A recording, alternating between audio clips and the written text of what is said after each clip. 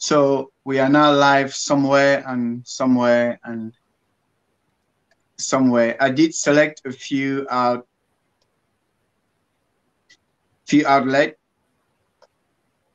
So if you see any somewhere, then you can share. Okay. Glad to see you, my friend. You too, brother. I'll just put it on my channel. Yeah, can you see already? I I can't see. I haven't got it on anywhere, but I'm just going to put it on my Facebook. Okay, okay.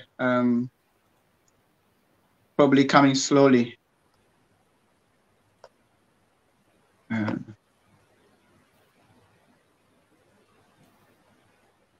okay. We good? Yeah, you begin, brother. I'm just Excellent. Father, in the name of Jesus, hallelujah. That name, the holy name of God, the holy name. Father, we just come before you, Jason and I, to present ourselves, Lord, Father, to you. To say, Lord, you hear our cry. You know our hearts. You know what you have put in our hearts. For our hearts belong to you, Father. And you know all things. You know all things, Lord. Father, sanctify us, Lord. Cleanse us, watch us, forgive us, Lord. Forgive us our ignorance, forgive us our procrastination, forgive us our slothfulness, Father. Forgive us for the things that we do wrong and the things that we might not even do wrong without knowing. Father, we come before you to present ourselves. You have the throne of grace. That's where we receive mercy and find grace in times of need. For we have a Savior who can relate to our weaknesses. He was tempted in all points, yet he didn't sin. But for our sake, he took upon himself our sins, nailed them to the cross, gave up the ghost, gave you his spirit. He put his spirit into your hand, Father. On the third day, he rose again. Hallelujah to the Lamb of God. So, Father, we speak about the resurrection life today, the character of the disciple, Father. We speak about what really matters and what is really at the heart of the mission of your Son, Jesus Christ. So, Father, we pray, give us the grace. And those who will be hearing this message, I pray in the name of Jesus. Touch them. Give them the gift of the Holy Spirit. For those who mean business with you, Father, give them the gift of the Holy Spirit. For this is not natural. It is supernatural, Father. So we pray. Remember mercy, Lord. In Jesus' name, amen. Amen. Amen. Amen, brother. How are you? I'm okay, bro. How's your day today? I've had a nice, quiet day studying and been studying Jeremiah, the book of Isaiah. Yes. Wow. You did them all. So yeah, so I've enjoyed it, bro. You need to give me your secret. I don't know. Because I know, you know what I'm saying. It's like as soon as if I open the book of Jeremiah or Isaiah, I just get boom in one place. It's like I didn't know it was here, Lord, and then I'm gone. I'm just beginning to talk about other things. It's just crazy. Honestly, it makes me almost like stop and then boom. So tonight we have Des and Lynn Harper watching us from Leeds, and we have Anthony Archibald watching us. Brother, I forgot where you're watching us from, but God bless you. Thank you for joining us. And we thank God for those who will be joining us again later on. So, my friend, we're talking about the character of the disciples on the mission. Do you want to say something about it before I talk about the character of the disciple, please? Is there anything? Yeah. I mean, you mentioned about the Sermon on the Mount. Yeah. Before they started, so As we go into that and the Yeah. things that you're about to share, just a few historical things to remind us of that. Please. As you go into this, how important it is. Around about 1933, there was a German theologian called Dietrich Bonhoeffer, and Yes. he saw the Nazis coming into the country and doing what they were doing, but people weren't discerning it. So what he did, he wrote a book called Cost of Discipleship, which was an exposition of the Sermon on the Mount. And wow. what he was trying to do is awaken the church to be true disciples, so that they would stand against evil. But guess what? They didn't listen to the book, and Nazism came in like a flood. Another example is the Rwanda and Hutus, when they massacred 2 million people got massacred. But it's interesting that they were regarded as Christians on both sides, but they weren't getting discipled, and they ended up massacring each other, 2 million people. So if we're not listening to what is being shared today, both corporately as churches and individually, have massive impact upon communities. So it's important what we're about to learn. Absolutely, absolutely. And just to as a small recap for our brothers and sisters who probably were not there at the beginning, we talked a lot about mission and discipleship, just for them to know. And one thing that we insisted upon was that there is a cost. There's a cost of being a disciple. There's a cost of going into missions. There is of course, the Lord is going to be with you, because he never leaves us nor forsakes us. He is with us wherever we go. But now, the Lord is with us in the pain and the trials. You know, he's with us in all of that, in the fire, through sickness. We are not to pray for him to take us out of it. We are to pray for him to be with us as we go through them. Yeah. So that's some of the things that we insisted upon. We talked about the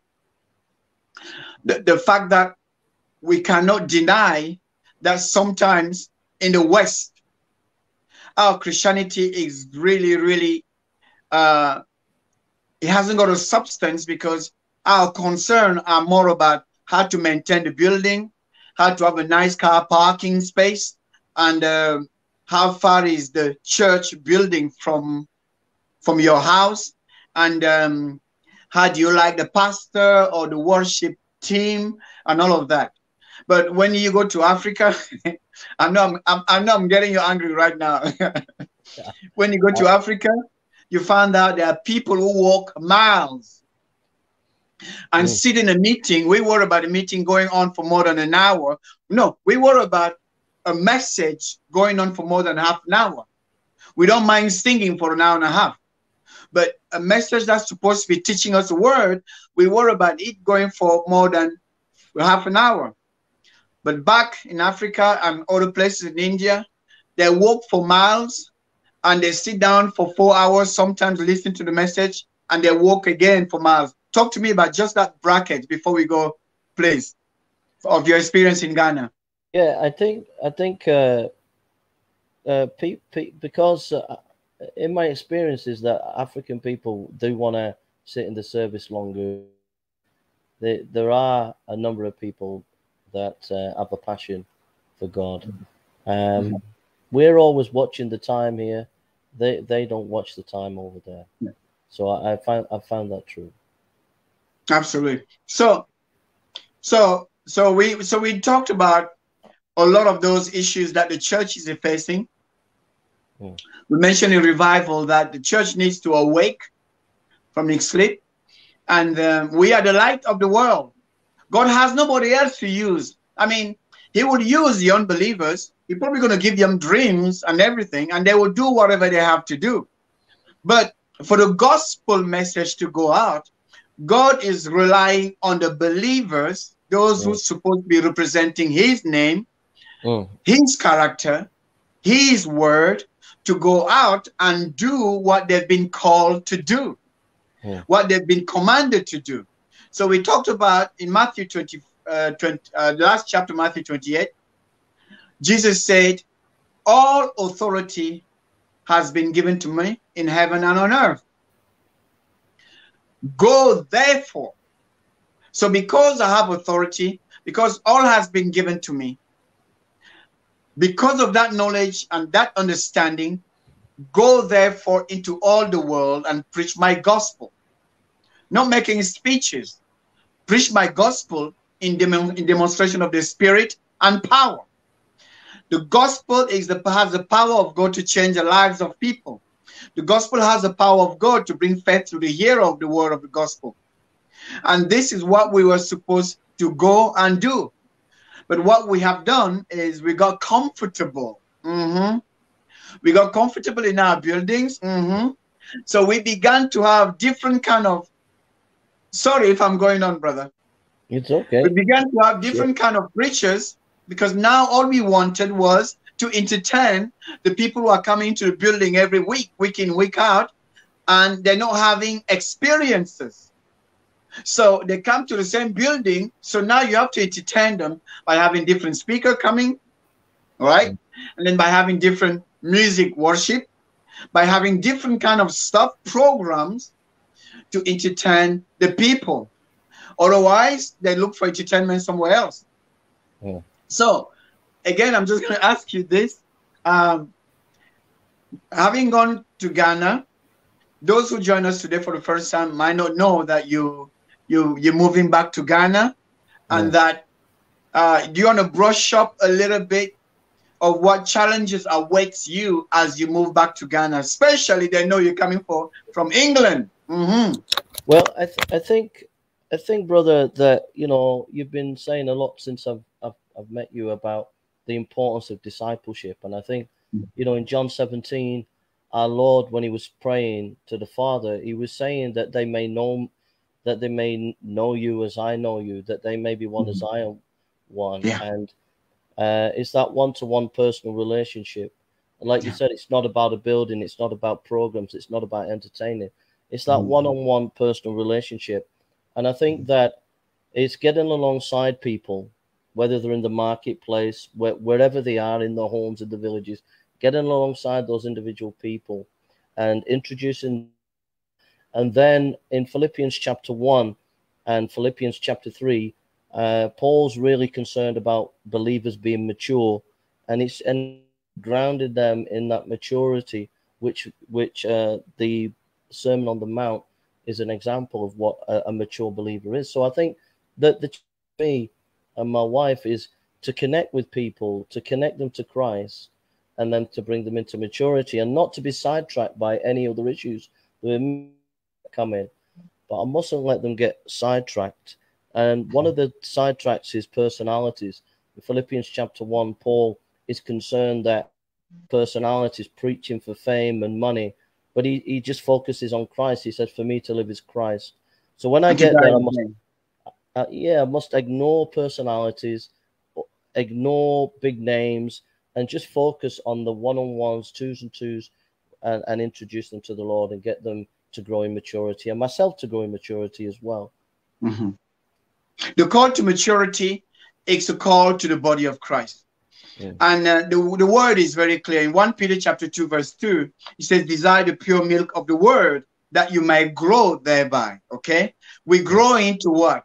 We grow into the character of the one who saved us. Hallelujah. We grow into what? We grow into a holy building, a spiritual house. Okay? We are all stones being built into a spiritual house. And this is what 1 Peter chapter 2, verse 3 and 4 is saying.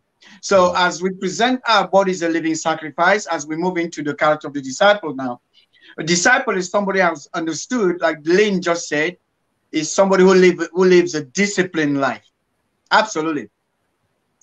Now, a disciple is somebody who understands that it's not about the mission, it's about the person pouring their lives, giving their lives. Romans 12 verse 1 says, as simple as this, present your bodies a living sacrifice, holy and acceptable, which is your reasonable act of worship.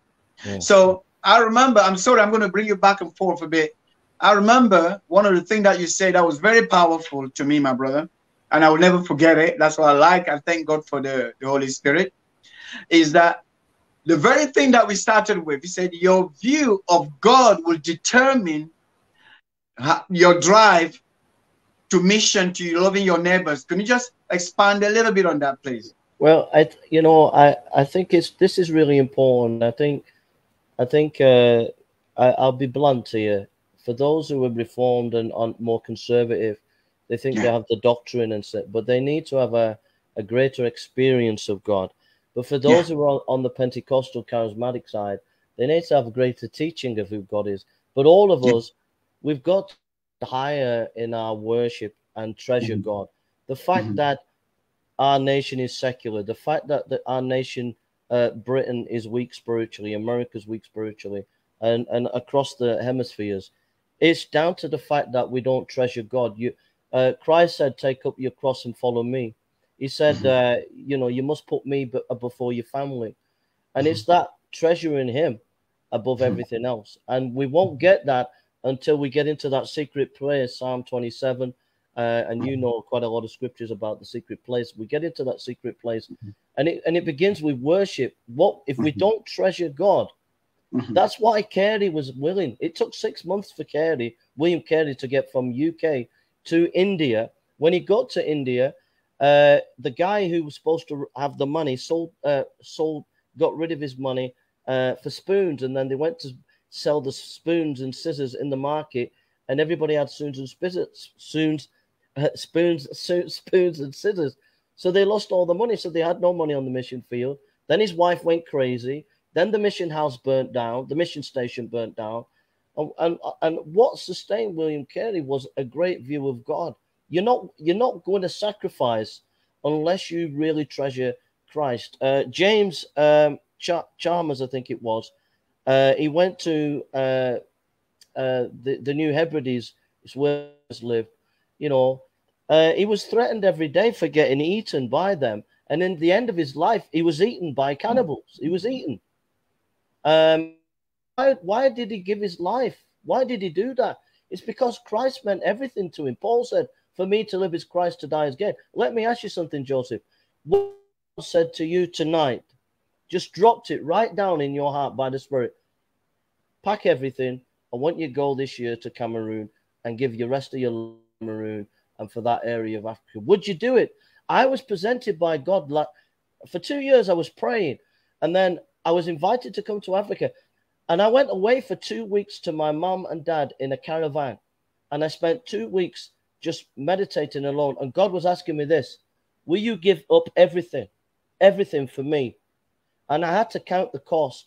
And I had to give him everything. That which was the most precious to me, I had to give it back to him. And I had to go. And would you willing to give that which is most precious to you, Joseph? Would you be willing, just for the sake of argument, if he said to you, give me your children, give me your wife, give me your house, give me it, would you hand it to him? And that goes for all of us. And until we reach that place when Christ means everything, it's only then that we can enter into the real spiritual blessings. And it's when we get to that place of the altar of really giving. And it's no fun. It's no game. This is reality. You can't just hand it over like that. I had to pray solidly for 2 weeks. And that which was most precious to me, that which I loved the most, I had to hand it to him. I said, and put it in his hands. What is most to you? All who were listening, you have to give it to him. And then he might say, stay where you are. But he might say, pick up your bags. It's time to move. It's time to move to America. It's time to move. Maybe you've got to move down the local area and live amongst the drug addicts. I don't know. You wouldn't believe it, what you just said, because it's not just prophetic, what you just said. It's God is doing something in that area on myself, and is moving me probably unknown to myself. You don't even know. You just confirm something live. Okay. Yeah. Last year, I was provoked to pray for Cameroon. And I prayed for Cameroon from February, March, April until May. And then they even asked me to send some prayers in Cameroon, and the prayers went even on the national TV. I still got them. I will probably forward you the link. So, because I wanted to go last year, and then COVID happened, and the people told me, please pray for our Cameroon. There was war over there. The English side, which is like 10%, was fighting against the French side because of injustices, whatever that is. So we were provoked to pray for Cameroon. As I go there now, for all the people who have been supporting me, the tickets have been bought the 1st of April. That's it. Done. So, brother, I'm telling you, this is live. Nobody among watching us know about it. Okay? So, as I go there, I can't tell you how many people not just are waiting, now, not in the main city, in villages. So my children, my wife, we're all gonna go to the villages.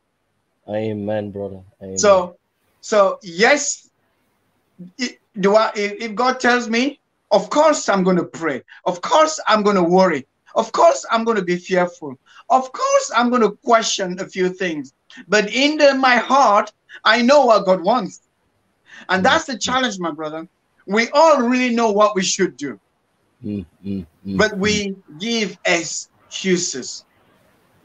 God is looking for those who are willing, and then he will do what he wants to do and when he wants to do it. Okay? So yes, it's no playground, it's no play. I'm even gonna have a translator in my own patois because I forgot it. That's how bad things are. You know what I'm saying? So yes, my brother, I completely understand. God will have to rock the boat. He's going to have to shake us a little bit so we move out of our comfort zone. And I'm telling you, I told you this many times, God sent you back here for these past couple of months. We haven't seen each other for what? 18 years. 18 years. And now you come on my way like a crossover. When I'm going, you come, fire me up so I can go. You don't understand the signs that have been confirming. So yes, I agree with you. It will cost not something, it will cost us everything to serve our living God. It will cost us, no, it cost Jesus his life, it cost the disciples their lives, but the Bible says they live not for themselves anymore. And that's what we're talking about tonight. Discipleship, these are the people who have realized that if one died, 2 Corinthians chapter 5, verse 14 to 15, if one died, all died. And those who live, they don't live for themselves anymore. They live for him who died for them. 2 Corinthians chapter 5 from verse 14, 15, and 16. So our lives don't belong to us anymore, my brother. Thank you. We have given what? What did we say? Oh, I'll become a Christian. No, you gave your heart to God. Why? Because your heart is your life. As a man thinks in his heart, so is the man. Everything about you is in your heart. So if you give it to God, he will turn you around. He will give you the desires of your heart. Now, because in Psalm 37, verse 4 to 5, because you delight yourself in God, he begins to give you the desires of your heart. But the desires of your heart are his desires, okay? His desires are what?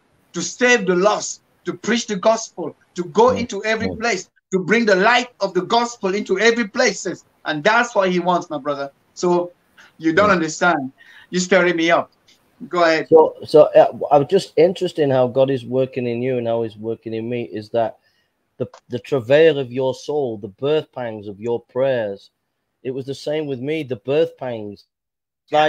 It's like God puts his heart in you and you birth it in that prayer. And then he asks you, okay, I'm going to answer, but when I answer, are you willing to give your all?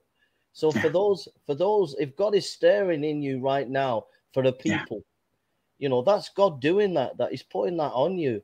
But when you get to that point where he's about to open that door, he's then going to ask you, are you willing to pay the price? I think of John Knox. He said, give me Scotland or I'll die. Yes. Give me Scotland or I die. You know, you might be praying, someone might be praying, give me Manchester or I die. And God will say, okay, I'll give it to you, but what are you willing to give me? Come on. Come Are on. you willing to give me your heart? Give me your all. Lay everything down. Was that Rachel who said, give me a child or I die? She was praying in the temple. Yes, She was praying in the temple, and the priest thought she was drunk. He said, you don't understand. I'm agonizing. I need children right now. Give me a child or I die. Hallelujah. Hannah.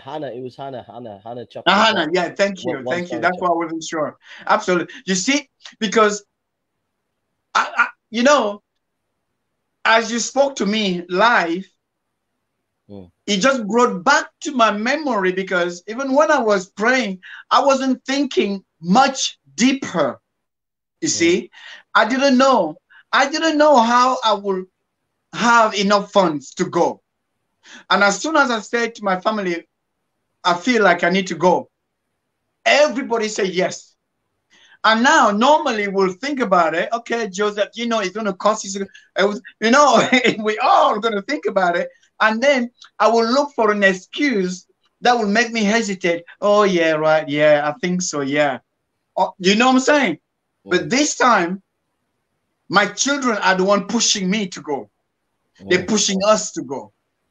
And I know something will happen over there that God has prepared already. So, amen. I want to thank God. So, talking about the disciples, in John chapter 8, you know the scripture, it says, if you continue in my words, then you are my disciples, and you shall know the truth, and the truth shall make you free. People like that last part, but he said first that if you continue in my words, okay? One of the mark of a disciple is that, like Lynn said earlier, he has a discipline to continue in the words of God, not in his opinion, not in other people's. Continue in the words of God, because the word of God is what is able to make you wise, not just for salvation, to cause you to stand when you're going through trials and tribulation on the mission field. So I want to let you pick up from here if you have a few points, and then if you want, then we can start, because I want to start with the Beatitudes a little bit, just to read them a bit, and then we can all comment on over them, please. Yeah, I think if you want to get excited about the word discipline every day, discipline, allow the Spirit of God to teach you, ask the Holy Spirit to teach you, chew over it, meditate on it. Psalm 119, read Psalm 119. That will teach you how to read the Word of God. And also, when the Word of God, look at it from a Christ-centered point of view. Christ said in the end of Luke, he said, you know, everything in the Old Testament, he was saying Psalms and whatever. It's all about him. So read the Bible, Christ-centered, allow the Holy Spirit to teach you, meditate, and do it every day, discipline, and read Psalm 119. That will teach you how to read the Bible. Amen. Absolutely. So, discipleship is about character. Now, Jesus, before he started his ministry, he called the 12. And he called the 12 that they might be with him, not to visit him. So some of the 12 were working nights and coming on the daytime. So for 6 months, Peter, James, and John, they were working with him during the day, and at night they were going fishing. Until Jesus made a miracle of fish. Then they left all now and thought, you know what? Forget about this miracle. Let's just grab the man himself. You know what I'm saying? So they left all. So they were part-timers first. And then after that, they thought, you know what? Go away from me. I'm a sinful man. Jesus said, oh, I know. I just wanted to say it. Now he left all and follow him. You need that encounter. We talked about an encounter that once you get your view of God will be birthed out of the encounter that you'll have with him. Like, you know, we know Paul said, what would you have me to do, Lord? Peter said, go away from me. I'm a sinful man. You know, without God having to say anything, you know. Job said in Job 42, I used to hear about you. Now my eyes sees you. I despise myself. You know, so that encounter we talked during anybody wants to know, we have those videos on YouTube or on Facebook. You can watch them later. We're talking about the encounter. The encounter is important for anybody who's a believer, because that will never leave you when the trials come. You will know whom you have believed, and you will know that you saw what you saw. And nobody, no doctrine, No famous man of God, no famous preacher will take it away from you. Because of what you saw, you believe, that's it. Amen. So, and that's so the encounter is very important. And so in Matthew chapter 5, so Jesus sat down to teach his disciples, okay? And for Matthew chapter 4, he's doing amazing, tremendous miracles, signs and wonders, okay? And he's drawing the crowd. Miracles always going to draw the crowd. Come and get your miracle tonight, will draw the crowd. Signs and wonders, they will draw people, but they will not make disciples. Because sensationalism is good. It draws a crowd, but they come not because they believe, they just want to see a miracle. Okay? But then they can go back. But Christ's miracle were not for just miracle's sake. It was to demonstrate the glory of God. Amen? And that was it. He never done anything that the Father didn't tell him to do. So he wasn't doing it for show. He wasn't doing miracle crusades. That was not his idea. So in Matthew chapter 5, verse 3, so he sat down to teach, and he said, blessed are the poor in spirit, for theirs is the kingdom of heaven. Okay? The poor in spirit are those that, I read a little bit, I studied a little bit with a friend of mine, a brother, an elder in the faith called Maurice Barrett from Barrett Ministries in Manchester. And he went through it because we believe this is the manifesto of a character of a disciple. The one of the foundational principle of the being poor in spirit is humility. And we define humility as a true assessment of yourself. Not what people say about you, is how your true assessment of yourself. That you know you're a stinker, you know you are a sinner, you know you desperately need God. You know you're bankrupt of the Spirit of God and you want God. And one of the things about the poor in spirit, being humble, is to do with the character of Christ. Philippians 2 verse 5, have this mind in you that was in Christ Jesus. Isaiah chapter 60 verse 1, the Spirit of the Lord is upon me. He has anointed me to preach the gospel to the poor. Blessed are the poor in spirit. Amen. So that's the first. This is like the entrance of the kingdom. That was amazing. That. So I don't know if you want to continue or we just continue to read them over. There are three things that you need to learn for leading: humility, humility, humility. You start off with humility and you keep humility.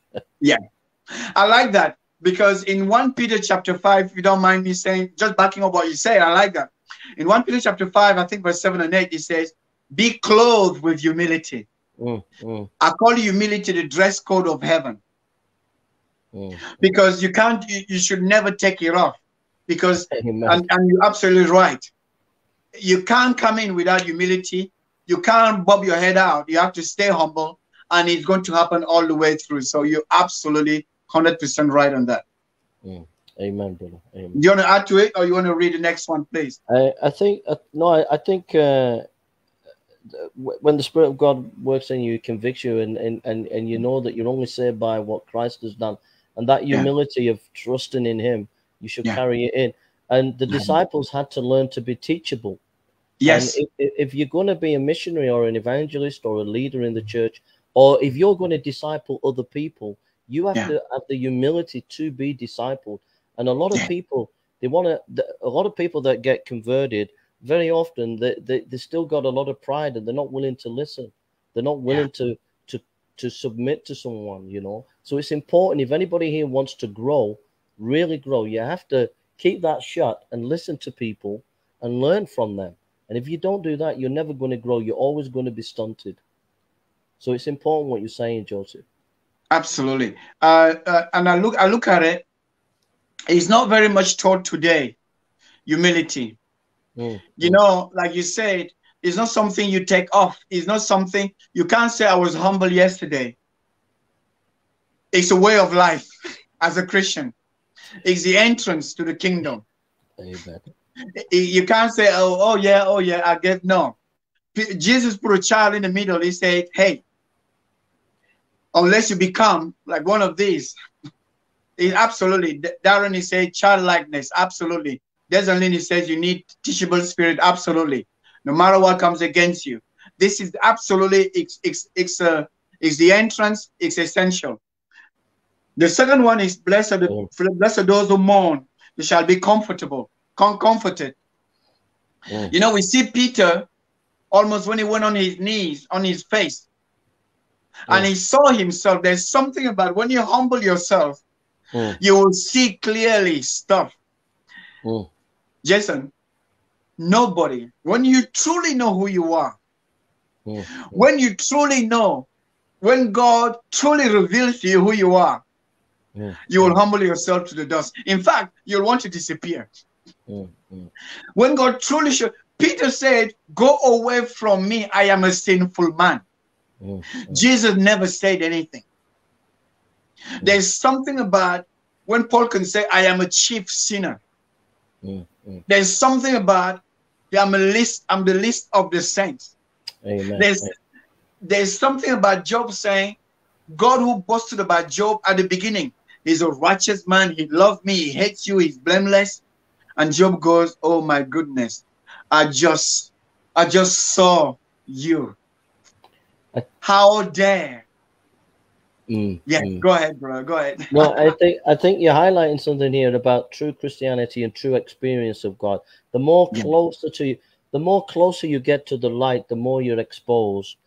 This idea that we just clap hands and jump up and down and it's all joy, joy.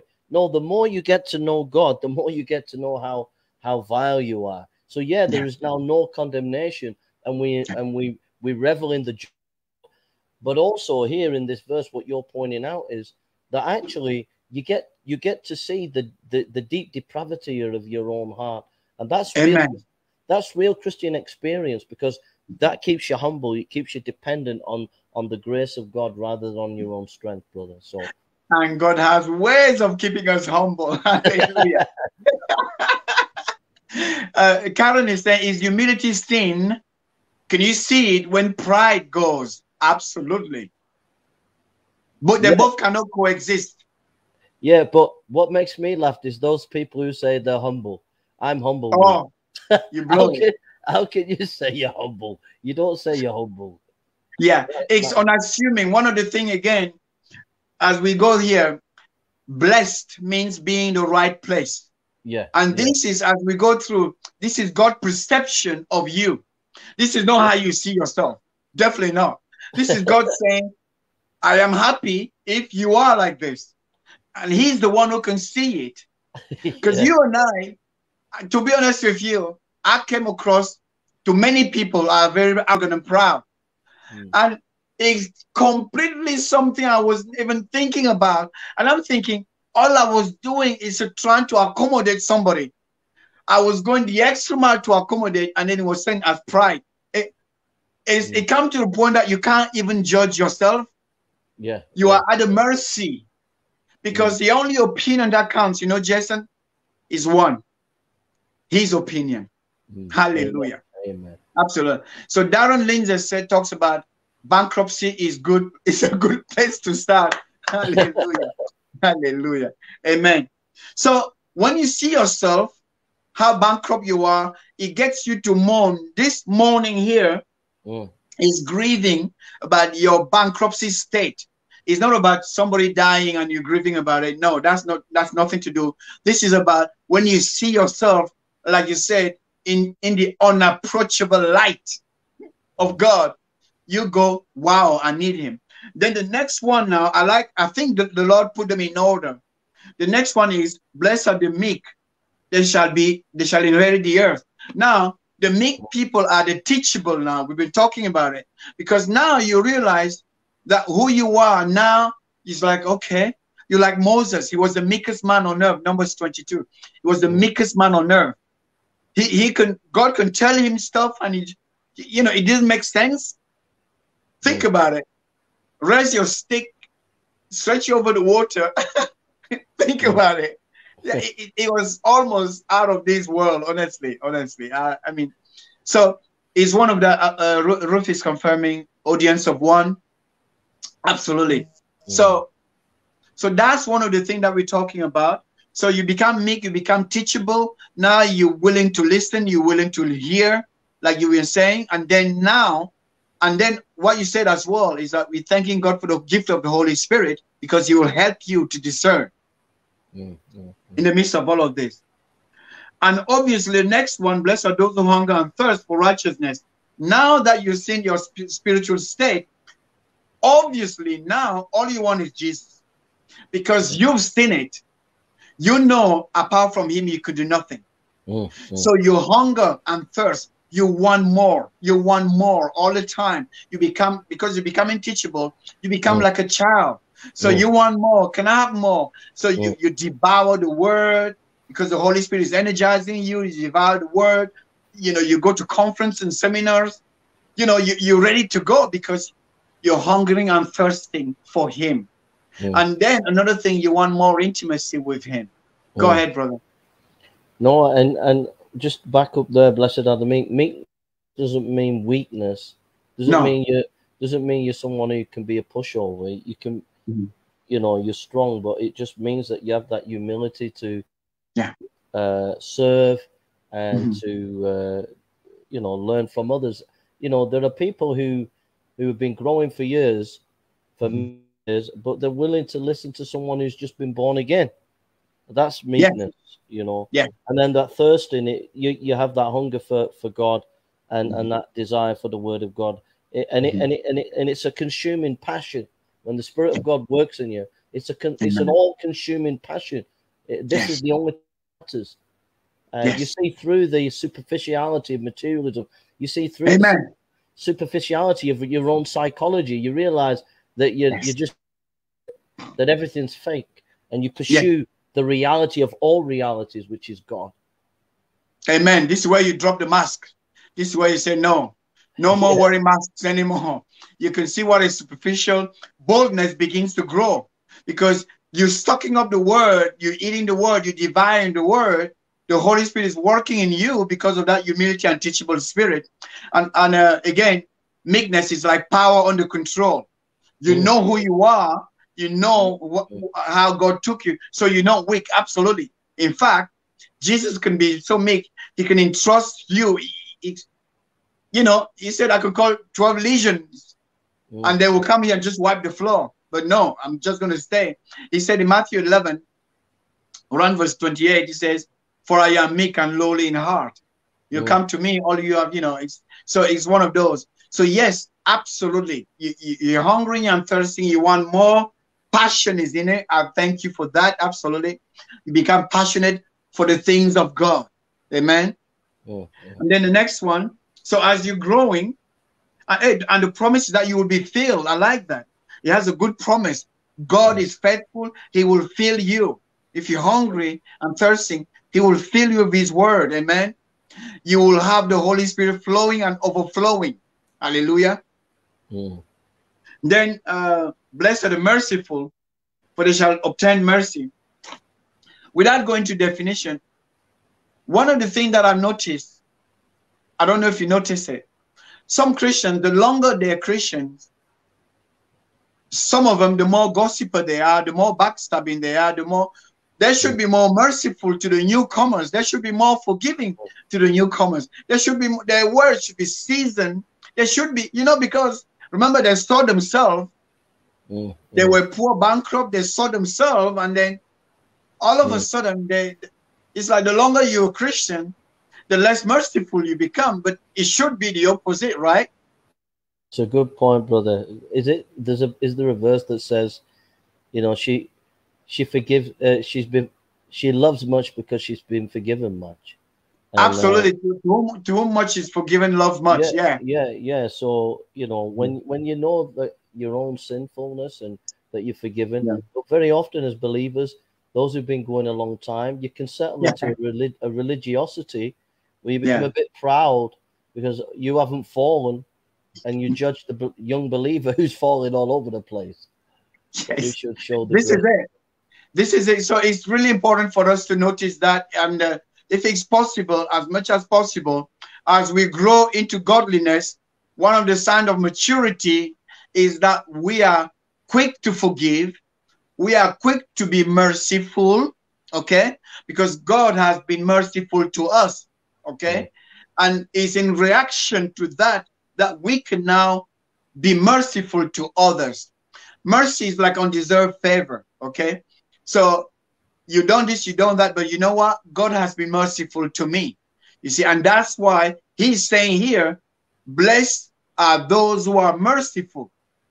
God is happy to see you merciful because you will obtain mercy. This is what will happen. As you sow, you reap. Amen. Amen, bro. Amen. Yeah, continue, brother, if you want to. And then the mercy. If you, is it okay to go on? Just talk about yeah, prayer. please. And, yeah. So then, because you've been forgiven, then you have a desire to please the Father, and you want to avoid sin, and so you begin to be sensitive. You know, people can say to someone, like, say a lady comes in the church, you say, "Oh, don't wear that short skirt," and you're wearing a bit too revealing. But people don't have to do that, because as someone pursuing God, the Spirit of God begins to teach them, and they begin to do it because they're sensing that they're grieving the Spirit. They sense that they're turning away from the world. So once you know the mercy of God, you begin to clean. You want to please the Father naturally and stay away from that which is unclean. You know, it's like we forget very quickly, don't we? It's almost like you start to humble, like you said very powerfully. 1, 2, 3, humility. Because you start to humble, all of a sudden you become subtly self-righteous. Yeah. You forget. We forget. We're very forgetful people. God says our words in Galatians chapter 4, our words should be seasoned with grace. That they should come out with grace.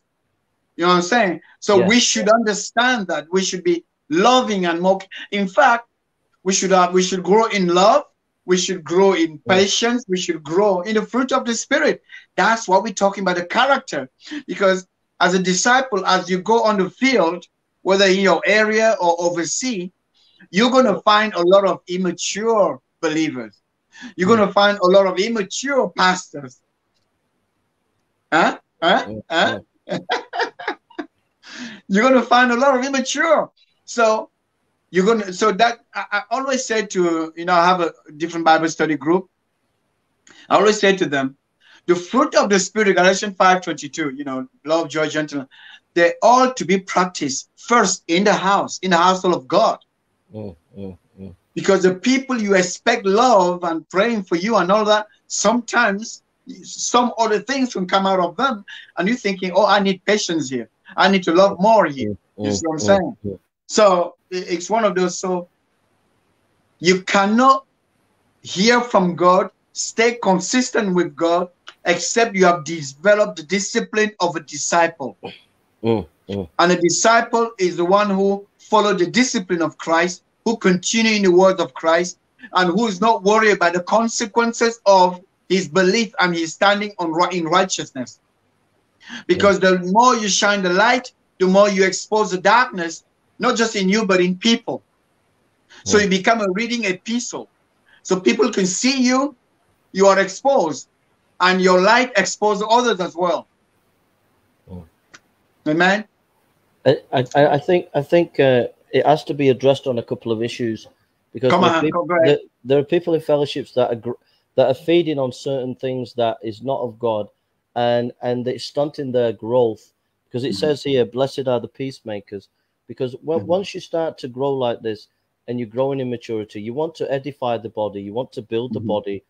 And very often it's good to be discerning and negative about church in terms of if there's false heresies and things like that.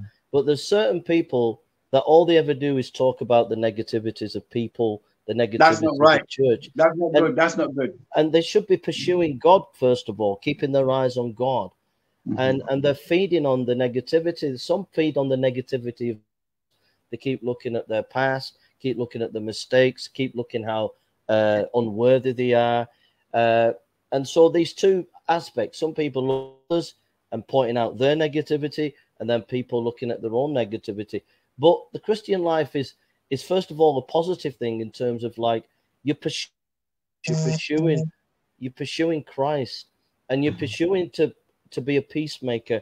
And a church, a group of a fellowship cannot grow if it has people within it who are causing discord, because if there's young believers come in a fellowship and it's being sown those young believers can't establish themselves because they're upset by what's happening. So it's important that those who keep causing division by gossiping, criticizing leaders unnecessarily, and whatever, yeah, and those who are doing that, they have to stop it. It's not spiritual. It's spiritual to call out heresy. It's spiritual to say there are dark times, but it's not spiritual to live every day criticizing fellow believers, fellow Christians. That is not going to get you anywhere. And I've seen this in Reform circles, Calvinistic circles. I've seen it in Pentecostal circles, and it doesn't get anywhere. People have to stop it and start living and pursuing Christ and living the joy of the Lord, living in the fruit of the Spirit, and building and edifying people and themselves. Absolutely, absolutely, Jason. Absolutely. Just to say, Ruth Davis, it says you can't move forward looking in the rear view mirror. There's and Lynn confirmed that a house divided cannot stand. Amen. Yeah, yeah. Darren Linsdale talks about woe to them that cause these little ones to stumble. Absolutely. Angela is agreeing with us. Karen, we should be all of, it, something like that. It's slow going.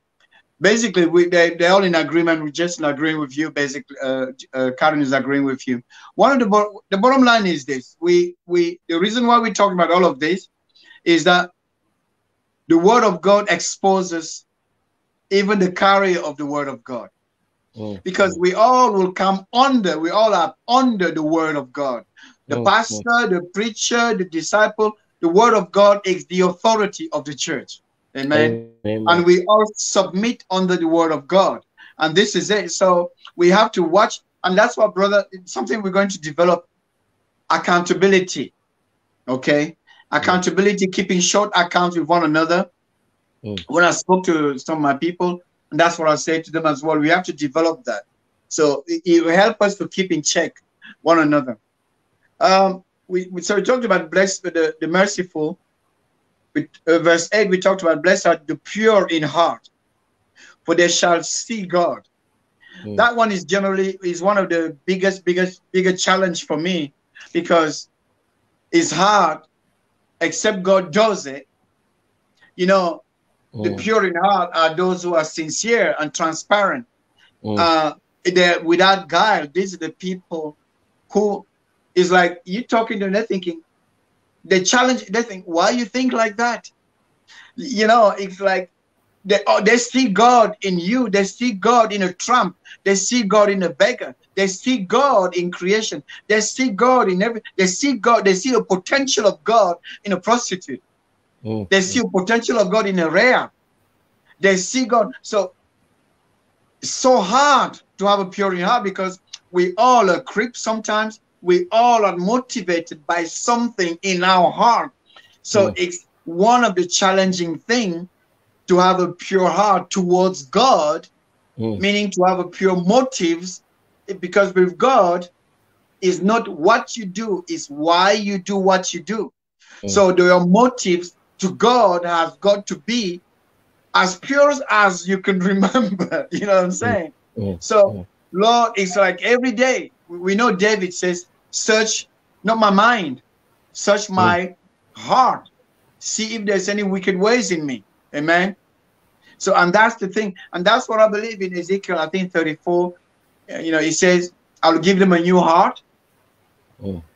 Remember? Because Jeremiah chapter 17:9, the heart is what? Deceitful above all things, desperately wicked. So blessed are the pure in heart. God is saying, if you give me your heart, you say in Proverbs, I think he said, my son, give me your heart. I know what's in there. If you give God your heart, that's what we say in Romans 10. If you believe in your heart, you see, and you confess with your mouth. That's why we say when you become a Christian, you say, I've given my not my head. I've given my heart to the Lord. Because the Holy Spirit, when he comes, the first thing he brings to your heart. Sorry if I continue. I'm going. This is just something that is burning my heart. In Romans 5:5, the first thing the Holy Spirit brings to your heart is the love of God. Because we don't love perfectly, because our hearts are polluted. So we can't see God. We project on other people's our insecurity. We project on other people's our wicked way of seeing things, you see. And then we're suspicious. We're thinking, I wonder what they're thinking about. I think because you only speaking what you know you would do in their place. You know what I'm saying? And it's one of those chants. So blessed are the pure in heart, they shall see God in the people of God, the potential they are seeing God, even in sin. Because one of the things, as a disciple, when you go on mission, you have to love the people you're preaching the gospel at. You can't preach the gospel because it's a duty. We preach the gospel out of love. So that love has to be overflowing in your heart, because the preaching the gospel is the call to death. You're going to die to self daily, and the people you're going to preach the gospel to, they can throw oil or tomatoes or eggs at you. You still have to love them. Go ahead, brother. No, just one. I think there's a proverb. I can't remember it, but you probably remember it. Guard your heart. Yeah, so, with all diligence. Guard your heart. So, absolutely. I think as you hunger for righteousness, once that DNA of the Holy Spirit's in you, you might backslide. You might. It's like a clapped out car. It starts it, and then it's going, you know. But it's going to keep going. And so once the Spirit of God's in you, there might be setbacks, but you're gonna get there. You're gonna continue to pursue God and want more purity. You might fail on the way many times, but once that DNA is in you, it's not going. You're going to move forward. So I want to just encourage people from what you said, that those who have failed, those who have made mistakes, it's not over till it's over. You get back up, ask for forgiveness, and move forward and pursue that hunger that God has put in you, and purify yourself in the power of the Holy Spirit. Absolutely. Angela is saying that we need God to show us our heart. Absolutely.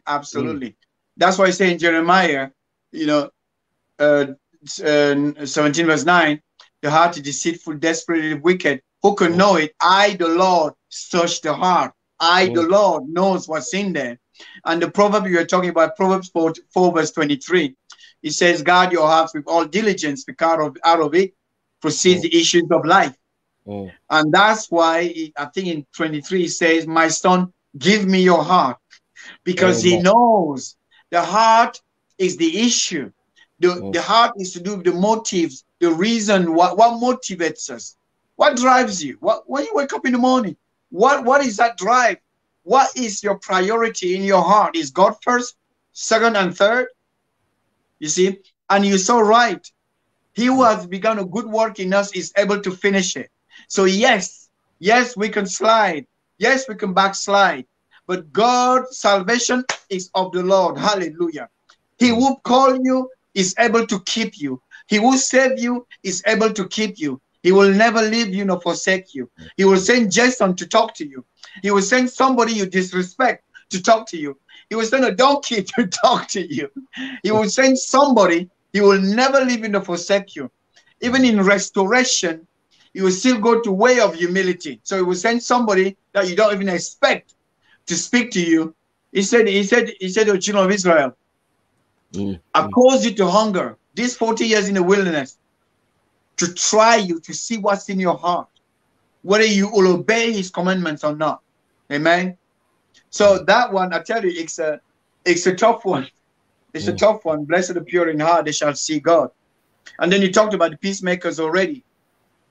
You see, as you grow, this is all part of, and I believe the Lord is such a master teacher. I think it was progressive. Well, don't you think so? Because I think they're progressive. because you can't become pure in heart except you see God expose your heart. You know what I'm saying? So that's what Peter said, go away from me, I'm a sinful man. Jesus didn't say anything about sin. But in Luke chapter 5, Peter knew that he was a stinker. So anyway, and we thank God for what he said. I think somewhere Jesus said to Peter, Satan has desired to sift you as wheat, but I pray that your faith don't fail you. So Jesus knows we can deny him sometimes, we can backslide sometimes, we can do this, but because of the reason of our new birth in him, and because he said nobody, so he prayed for the faith of Peter, he will pray for your faith as well and my faith. He will pray. You can't have any better intercessor than the Lord himself. Hallelujah to the Lamb of God. Hallelujah. So I praise God for that. Go ahead, brother. Well, can I give a testimony, just short testimony? Please, come on. Yeah. I was converted reading these verses. And, wow. So they mean a lot to me. Because 30 years ago, I was on acid tabs on drugs, fighting in town. And I was doing an open university degree. And I was reading philosophy, the history of philosophy, Kant, Hume, and all these things. And my mum was beaten up and she was put in hospital. And I went crazy. I went into town. I committed attempted armed robbery. I went to prison. I saw Noel Proctor and an American pastor called Johnny Washington. And I saw that they had something. They were living this out. They had this humility, they had this purity. They had something. I didn't know what it was. I came out, and Naomi, she and her mom invited me for a meal, and they gave me some books, 2 books by Dr. Martin Lloyd-Jones, which were sermons on the Sermon on the Mount. And I was reading his sermons on here, and I'm thinking, this is like Noel Proctor, but I thought, this is way deeper than Kant. This is way deeper than you. What's this? This is this stuff. I couldn't get my head around it. I thought, who's this Jesus? He's crazy. Blessed are the pure in heart. Blessed are the meek. What's this all about? And this is what converted me, bro, because I thought, this is teaching that I couldn't get in all the philosophers. But I saw it in reality. I saw it in these prison chaplains. I saw that they had something. And I said to myself, I wrote in the Lloyd-Jones book, I want what Noel Proctor has. I want what Johnny Washington has. And it's this pursuit of God in Christ. So I've just given that testimony just to encourage people. No, brother. It's absolutely, it's very good. And I'm thankful for that. I had to, for me, my case was, as soon as I was baptized in 2001, got married, I went straight on a 4 days discipleship training. So I never knew anything else but discipleship in London. Really, as soon as, when I came to Christianity, I knew there's nothing to Christianity except becoming a disciple. So yes, absolutely. It's absolutely vital. God has called you to the depth at the beginning, brother. Because the Sermon on the Mount, I'm going to be going through, I'm going through the series. I'm going to do 5 minutes of each line that we're talking about, pre-recorded basically. I'm going to release it like that.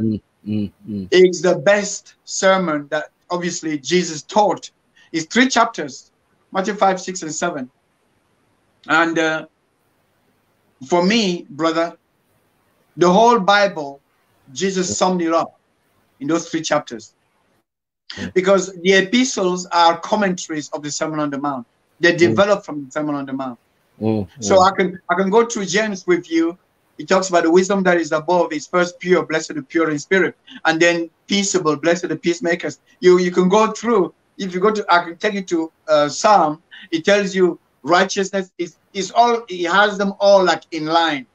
So when I came to Manchester in 2003, and I met this man called Maurice Barrett, and he was teaching on the Sermon on the Mount. So you can imagine, the Lord delivered. I read the Bible cover to cover in year 2000.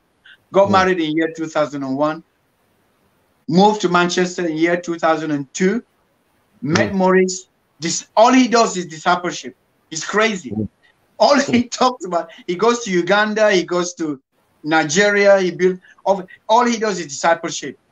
So that was, it was a special grace for me to have that at the beginning as a foundation. So the same way for you to have that at the beginning, that's the call of God to his heart, because God will entrust a disciple, not a follower. God will entrust a disciple with his authority and power, because God can entrust Jesus with all the host of heaven, with all powers and authority, because he was meek, because he was humble.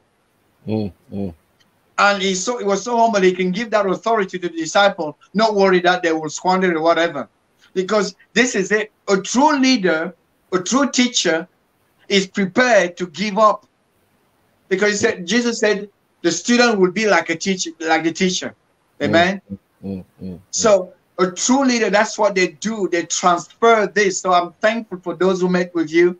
And oh, Naomi, tell her a special God bless her. Absolutely, my brother. So as we finish, the peacemakers are a consequence of everything that we saw so far. And my sister Ruth is reminding me that a peacemaker is different from a peacekeeper. A peacekeeper is the one who just want to keep the peace. He's willing to compromise, like that African unity something. Like they want to compromise for the sake of peace. But the peacemaker has to make peace. He has to stop the war. Jesus came to make peace between us and God, because God was angry at us. So he came to stop the wrath that was destined to us. So he had to make peace in between us. You know what I'm saying? He goes, absolutely. And therefore he said, my peace I give you, my peace I leave to you. And that's what God is saying. You are blessed if you are like my son. I give my peace, not like the world gives you. You see? Because the peace of God, you know, in Philippians 4, he said the peace of God will guard your hearts and mind. The peace of God will protect your mind. You know, people go crazy in their minds. So yeah, absolutely. So that's it. So one of the things is that the peacemakers, he said they shall be called sons of God.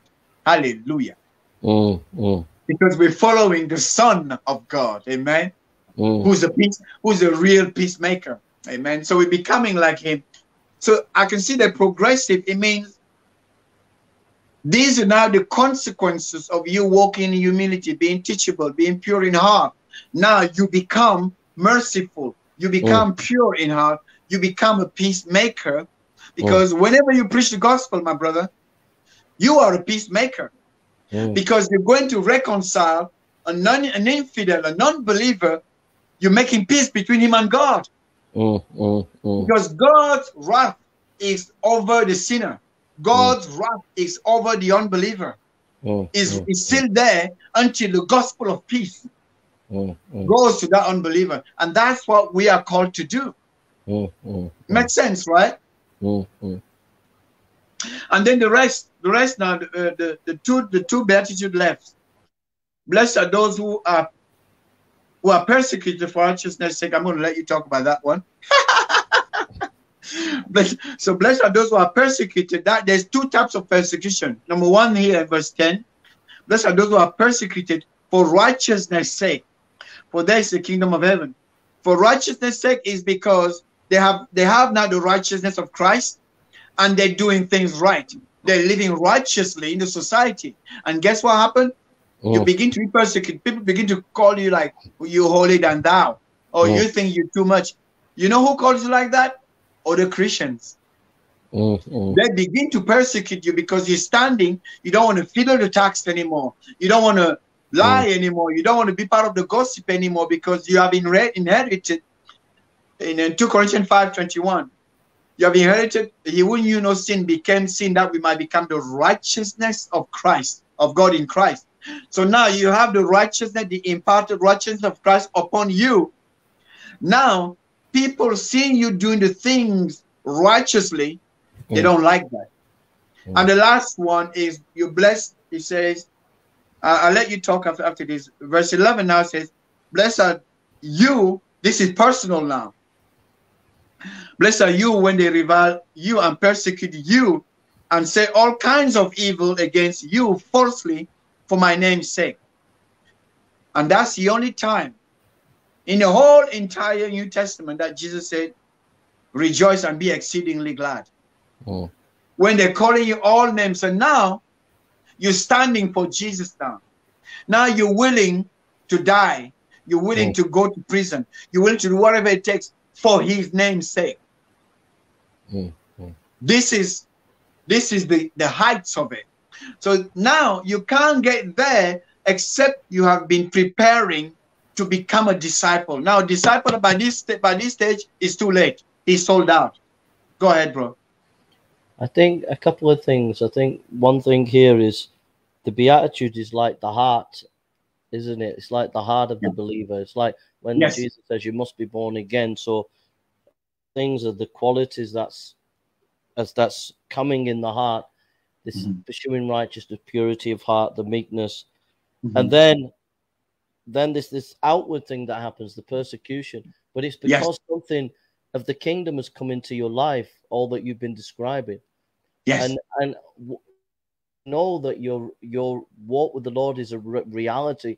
When it begins, this hunger for God will manifest outwardly, eventually into persecution.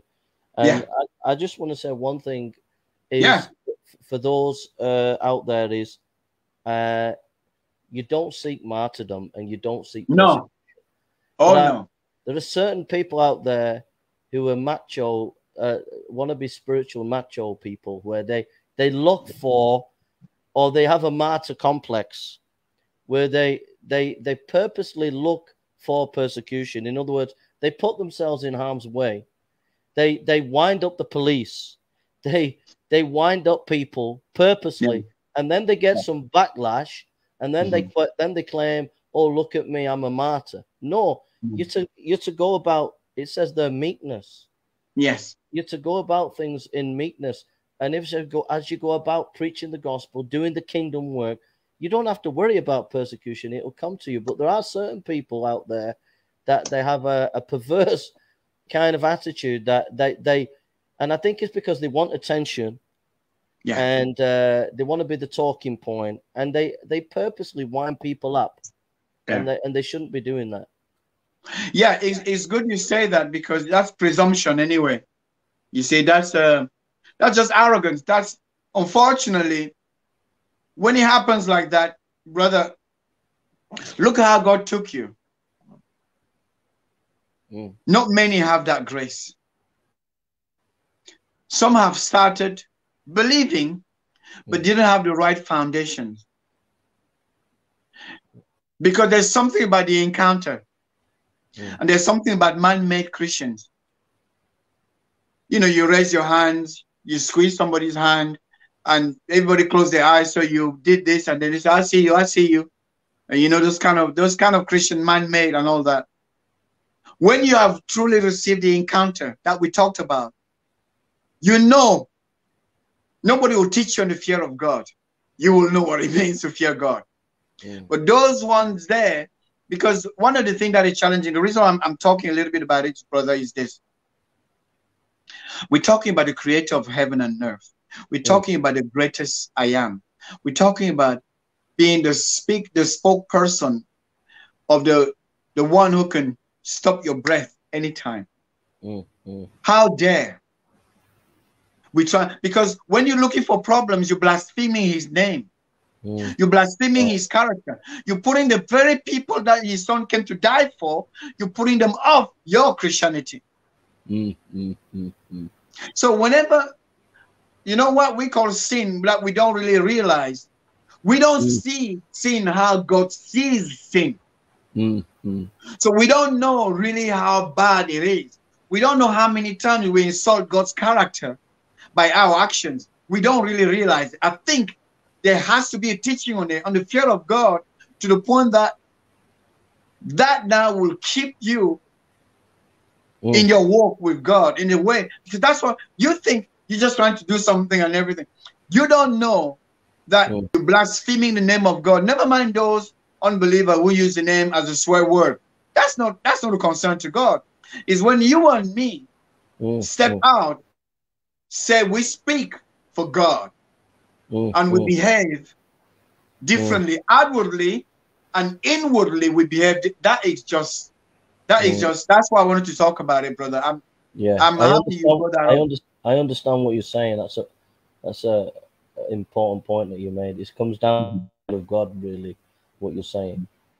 Yeah. All David said, only against you have I sinned. So all sin is against God. You see? So, and now the willful sin, that indiscipline kind of sin, that lack of accountability kind of sin, that presumption kind of sin, that, like Karen saying, it reminds me of the wash white tombs, kind of sin. And then he said, whatever it takes kind of, those kind of things, we can't be, it gets me more irritated than God don't have a problem with weak people. Welcome to the club. We're all weak. We just have a powerful God. God has a problem with arrogant and proud people. The blood of Christ don't cleanse pride. The blood of Christ is completely against pride. But the blood of Christ cleanses the humble because you're saved by grace. You're saved by humility. So grace comes as you humble yourself. God will give you more grace. Remember? Exactly. So I just thought it's a good point to maybe close with, honestly, brother. I'm so thankful that we've been able to do this series. Thank you very much, Joseph. I believe there's much more. We're going to continue even as you go to your missionary country. Just we pray that I get the flight. It was cancelled today. I got my money back, and I got to rebook it now. So if you could pray, I can get it sorted out. So. When are you going? Well, it was for the 20th of March, but I've got to rebook it. They've given me my voucher, the money back, so. I'm gonna try and get it round about the 20th up to 27th. So. Okay, so you go just like a few days before me. Yeah, or it might even be the same time. Yeah. I know you love the mission so much. You can't wait to go. I do. I do. I want to be with my wife. I need to be. I want to be with. I know, brother. And I just want to say to people, you guys have seen me with Jason. We haven't seen each other for 18 years. We just saw each other a month ago. We had about 3 to 5 teachings together. And we had other things behind the scenes together that you guys might not even know, that we'll be meeting behind the scenes together, continuing the ministry. If any of you, after watching all of this, if any of you, my brothers and sisters, want to support what Jason is doing, he's on Facebook, drop me a line, speak to him directly, sow into his life, sow into his ministry, do whatever it takes, guys. Please do whatever it takes. It's hard out there. It's hard out there. And like we said at the beginning, there are those that God makes available to go. There are those that God empower in the spirit to pray. There are those that God provides so they can provide and support those who are going. So please, on behalf of Jason, he wouldn't ask you, support him in any which way, shape, or form that you can. It's a long-term thing. I like my brother because he gave himself first. He just didn't give money. He gave himself. And I believe all of us have given ourselves to God, and let's do whatever it takes as the Lord leads us. Amen. Brother Jason, please, I would like the honor for you to close in prayer. Okay, thank you very much. Thank you for having me on. Much appreciated. Yeah. Father, we come before you in the name of our Lord Jesus Christ. And this study that we've had about mission, Father, we pray that it wouldn't just be words, but that it would be reality. We pray that everything we shared would go in our hearts. We pray that we would live it. So we pray today that everything that is not right in our hearts, you cut it away. As my brother Cameroon, we pray that you'd make a way that, Father, all the ground that he's about to step on with his family, that, Father, you would anoint that ground, and that there would be doors open and there would be fruit. We pray for protection for his family, and we pray that you would protect in every way work, and we pray that the work would open up in Cameroon. We pray that souls will get saved and people would be discipled, and the churches would be strengthened, and the churches would be growing in maturity. So we pray that it would be a profound change in the churches in Cameroon, and that your kingdom would be built there. I pray for my brother, that, Father, his gifts, your gifts that you've given him, that, Father, you would strengthen him. I pray that you would strengthen his family. I pray that you would always protect his family. I pray that you would always keep his family safe. I pray that you would use his family and that you would use him. I pray for the plans to disciple people in the home, that you would bless those plans. And I pray that you would bless the plans in Cameroon and beyond. We thank you for this time together, and we give you the praise and the glory. Keep us close to you, Lord. Help us to walk in reality, and help us to share your love to one another and to the world around us. So, Father, Son, and Holy Spirit, these three are one. In Jesus' name, amen. And I just want to thank God for my brother Jason. Father, I thank you that you have healed his wife back in Ghana, and that he will be going back to be with her and to continue the mission that you have sent him and the work that you have prepared beforehand for him. Father, I pray, even as he goes about doing your work, it's your work, Lord, Heavenly Father, that you have prepared you already. You will cause him to meet the people he needs to meet, my Lord and my God, that he will do the work according to your will, Father. I thank you that you cause us to meet again, Father, and I thank you for his life, and I know we'll meet again by the grace of God. Father, I thank you for those who will be watching this video. Father, that they will be stirred, that they will be provoked, that they will have things confirmed to them. And Father, I pray that you will encourage them in the word, Father. For we speaking the truth. This is just the minimum that we can speak, my Lord and my God. But your Holy Spirit will take whatever anybody needs and give it to them, Father, that they might grow thereby. Father, we all, I pray that we remain teachable. Father, I pray that we will continue to walk in the humility of your Son, Jesus Christ, and that we will stay that way, like my brother said. Humility first, humility second, humility third, until your Son, Jesus Christ, comes. In Jesus' name we pray. Amen and amen. Amen, brother. Amen. God bless you guys. Thank you very much for your patience. We love you, and keep in touch. Yes. Thank you, brother. God bless you. Bye-bye. God bless you. God bless you. Bye-bye.